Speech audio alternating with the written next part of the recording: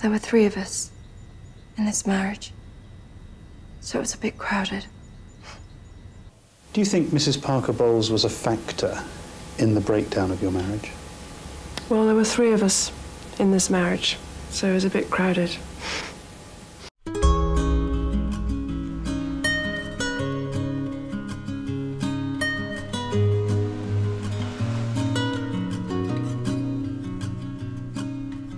So, people love compelling true life stories, especially when it relates to public figures, and most importantly, when that story is a tragedy. It is therefore no surprise that Princess Diana's story, of her rise into the royal family, the troubles she faced within it, and the tragic end to her life, is one that has been told numerous times through biographies, documentaries, and portrayals on film and television. And now, almost 25 years since she passed, interest in the princess and her story are showing no signs of subsiding. If anything, there seems to be a big resurgence in interest over recent years. For this video, I want to put aside the million biographies and documentaries and instead focus on the content with dramatization as their basis. The biopics, the good ones, the bad ones, and the god-awful ones. I don't have the most positive association with the word biopic, which is strange when The Aviator, Walk the Line, Moneyball, The Social Network, Goodfellas, Mishima, Schindler's List, and many others are some of my favorite movies of all time. The reason biopics can get a bad rep is because, more often than not, they are an easy way to make something that gets quick attention. Look, it's the Steve Jobs movie and Ashton Kutcher is playing him. Look, it's the Nina Simone movie played by Zoe Saldana. They are not setting out to make a movie that says something interesting or tries something new. They are simply taking a famous actor, putting them in a famous role, and dramatizing the real-life story on a very basic level. And what makes it even more frustrating is that, unless the movie is a complete train wreck like the Nina Simone biopic, audiences and award shows will eat it up. They love seeing famous people transform themselves into other famous people. Almost half of the acting nominations at this year's Academy Awards went to actors playing real-life people. Even the acting nomination that was considered the biggest snub of the year was Lady Gaga playing a real-life icon. Father, son, and house of Gucci. I've watched them all, and to me they are all either fine or forgettable, with one notable exception, but that's for later in this video. Point is, if you can get yourself to speak like Margaret Thatcher, just go ahead and pick up your statuette. It doesn't matter if the movie itself is good, or whether it will be forgotten about in 2 months. Original stories have to be twice as good to get the same amount of attention that a mediocre biopic does. You're crying. No, I'm not. Yes, you are. The 2013 movie, Diana, was clearly one of those attempts at getting on the award season radar. Thankfully, that attempt failed because this is not a good movie. They followed the correct formula of taking a famous, 2-time Academy Award nominated actress in Naomi Watts, put her in the famous role of Princess Diana, and then dramatized Diana's story on a very basic level. The only reason it failed is because this movie is so painfully boring, even by the standards set by other tedious biopics that still managed to gain some buzz, like J. Edgar. I lied when I said Diana didn't get any award show attention, because this movie was actually nominated for Worst Actress at the Razzies. That was Naomi Watts' second nomination of the night, along with Worst Actress for movie 43. She lost both to Tyler Perry as Medea. I'll defend Naomi Watts for a second and say that, while her performance is nowhere near as good as some of the ones I'll get into later in this video, she was competent enough in the role, and it's the writing that really let her down. The movie provides absolutely zero insight into Princess Diana's life. It presents you with nothing to think about. Instead, you just have to sit through almost 2 hours of a very sanitized depiction of the final 2 years of Diana's life, whittling all the complexities down to problems with relationships and media attention. Hollow is the best word I can use to describe it. It is the problem with far too many biopics. There's nothing there. They made a Princess Diana movie for the sake of making a Princess Diana movie. I did not believe that anyone involved had a genuine interest in the actual person, or the most interesting, complex aspects of her life. But this is not even the worst adaptation of Princess Diana's story that I've seen, because while it is boring, at the very least it is not degrading. Which brings me to part 2.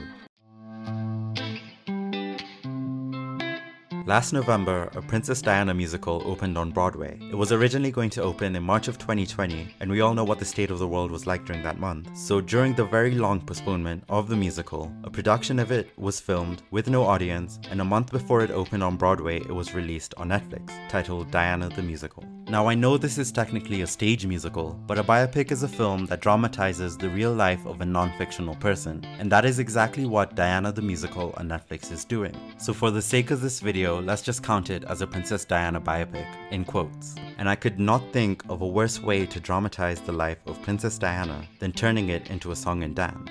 And the hate came pouring out. Yes, the hate came pouring out.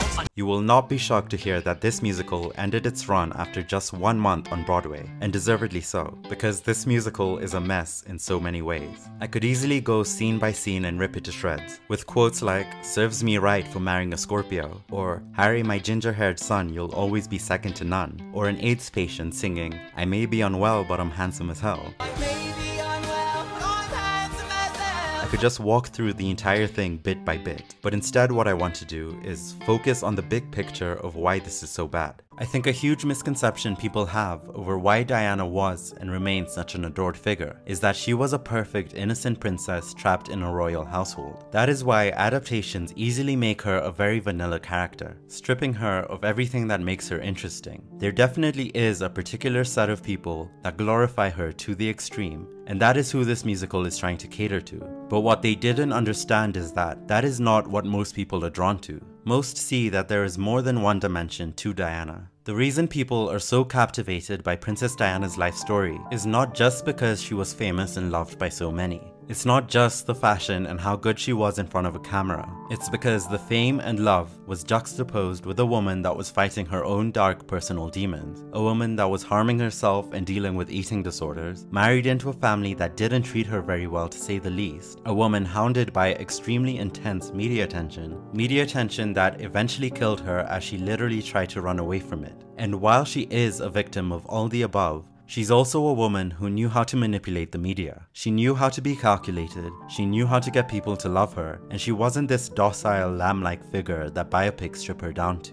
So when you're going to reenact a dramatized version of this story, it makes no sense to take out the latter half of what made this story grip the attention of people worldwide. Yet, when the format you've chosen to tell the story, for whatever reason, is a musical, then you've left yourself with no choice but to paint an incomplete picture. Because what is already a pretty insulting and embarrassing format to tell a tragic story would be a million times worse if you sang about the real issues she was dealing with. Which is why this musical completely ignores all the dark stuff that is important context to fully understanding her story. They ignore it because they know if they stayed true to the problems Diana was facing, beyond her cheating husband and a love triangle, the musical would come across as even more degrading than it already does. So all they focus on are the big, marketable Princess Diana moments. Like, oh look, it's the wedding dress. Oh look, it's the revenge dress. Let's be very clear that this was a shameless cash grab. I don't care what the creators say, this was not made with a single care in the world for the real person and her story. What happened was, they saw the resurgence of interest in Princess Diana that's been happening in recent years, and they thought enough time had passed that they could get away with a musical and make some money off of her story. So they quickly wrote together some childhood level rhyming such as A Thriller in Manila with Diana and Camilla, and then lazily stitched together all of Diana's big recognizable moments into one narrative. During the marketing, they claimed that the musical was about humanizing her, seeing the person behind the flashes of the camera. But that's complete bull. This musical is the flash of the camera. It is all about taking the flashiest bits of Diana's legacy and exploiting it to the fullest extent that they could, given the runtime. The musical is so fixated on including every big moment, from the wedding, everything in between, and ending on the car crash for dramatic effect. Princess Diana has died. That it moves through her life at a lightning pace, and it does the complete opposite of humanizing her. It turns her into a caricature. It reduces her down to these moments that we all already knew about, and it doesn't even do these moments justice. Look, I love the revenge dress photos. I have no problem with moments like this being included in any dramatization of Princess Diana's story, because moments like this do perfectly encapsulate how clever she was at using the media to fight back against the royal family and reclaim her narrative, and how she didn't have to try very hard to get everyone talking. She did all that just by wearing a dress. But first of all, if you're going to do it, do not turn it it into a grandiose musical number that made me want to gouge my eyes out. And secondly, iconic, recognizable moments work way better when they are sprinkled into the narrative, not when they are the entire meat of the story, because then the person doesn't feel real. It feels like a parody. Take Jackie Kennedy, for example. The image of her standing in her pink suit, stained with the blood of her husband who was killed right next to her, as Lyndon B. Johnson is sworn in as the next president of the United States, is an iconic, recognizable image, not only because of how tragic it is, but also with the added knowledge that she did it deliberately. A change of clothes was waiting for her, but she kept on the stained suit so she could, quote, let them see what they've done. And in the biopic, Jackie, this was recreated brilliantly. But you also don't get the sense that the entire point of this biopic is to recreate this iconic image, and have Jackie Kennedy be nothing other than a woman in a blood-stained pink suit. Diana the musical was banking on audiences being too stupid to care about what kind of Diana they are shown. They were banking on audiences wanting nothing but dresses. A pretty, pretty girl in a dress. Pablo Larrain, with Jackie on the other hand, made a movie that is about more than just Jackie Kennedy's public life, as all biopics should do. Show what we've seen as a public, but also pull back the curtain and show the person we never got to see, the positive and the negative, to paint a full picture. And speaking of Pablo Larrain, I think it's about time we talk about Spencer. We should really get going. Will they kill me, do you think? I love Spencer. It is the anti-biopic biopic, in the sense that, unlike Diana 2013, it has no interest in maintaining the boring biopic formula. And unlike the musical, when this is advertised as an intimate look at Princess Diana behind the flashes of the camera, they mean it. Pablo Larrain made the choice to ignore all the showy stuff and instead focus on one moment in time when she's making the decision to leave Prince Charles. Some of the criticism aimed at Spencer is that it is largely fictionalized. I couldn't care less, and I love that he didn't put on a facade of this happened exactly as I'm showing it. And in fact, many biopics are largely fictionalized, because when you were showing moments and conversations that we, the public, were not there for, moments that weren't filmed in real life, then you have to make it up. The difference with Spencer is, they aren't trying to pretend that they are recreating events exactly as they happened. 30 minutes into the movie, we get the incredible dinner scene, where she's so distressed that she breaks her pearl necklace and begins eating the pearls. Right away, it's telling you that this is a different approach to the biopic, and it is not going to follow the formula that you were used to. The starting point of making this movie was not thinking about the flashy moments from Diana's life and recreating them. It was about asking the question, what was Diana feeling at this moment in time? What would it feel like to be in that environment, under that kind of pressure, on top of all the mental health problems that we know she had? They then made a movie with her feelings as the foundation, translating that pressure, anxiety, and chaos to audiences so we could feel it with her. Spencer does present Diana as a victim trapped in a royal household, but the difference between this and the previous biopics is that it is far from a pristine depiction of the real person. Vanilla is not a word you would use to describe this. They show the reality of her disorders and the effect her behavior must have had on her children. Spencer doesn't make as if the Diana we saw as a public was the same as how she was when the cameras weren't there. It doesn't care whether she is behaving reasonably or whether she's presented as innocent and likable to the audience, which is why despite all the surrealism, it feels a million times more human than the other depictions. And the movie definitely suffered for it in terms of the award season circuit that biopics cater to. It didn't sweep the way people were anticipating before it came out. It was nominated for 1 Oscar, 1 Golden Globe, 0 BAFTAs, and I guarantee had he taken a more conservative approach, a more polished Diana, it would be getting a lot more recognition while also being a lot more forgettable.